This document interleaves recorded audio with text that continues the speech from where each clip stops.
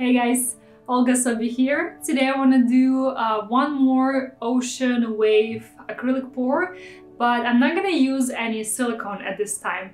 I did use silicone in my first wave pour. In case you haven't seen it, check it out.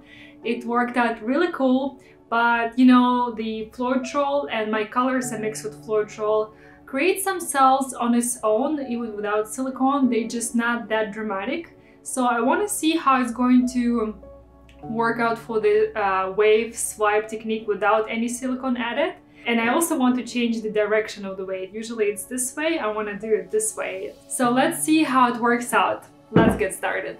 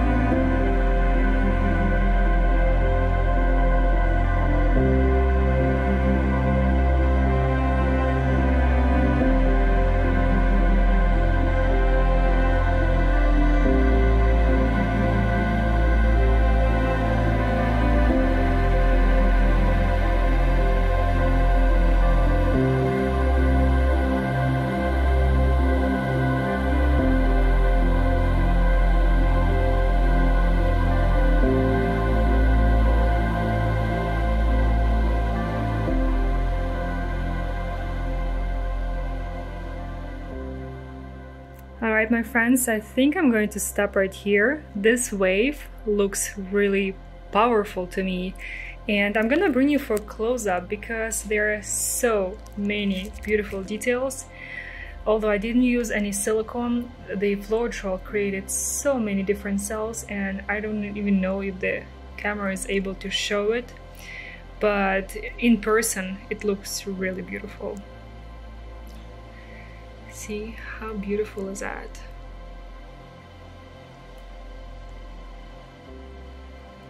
I think it's really cool. And I'm glad I did the wave in a different direction, not from left to right, but from right to left. This composition is also really cool. I can't wait to see how it dries, because I used some metallic in this one and I think it might look really awesome. Please let me know what you think. Can't wait to hear from you, and as always, thank you so much for watching. I really appreciate your support, guys, and I'll see you in the next video. Bye bye. Take care.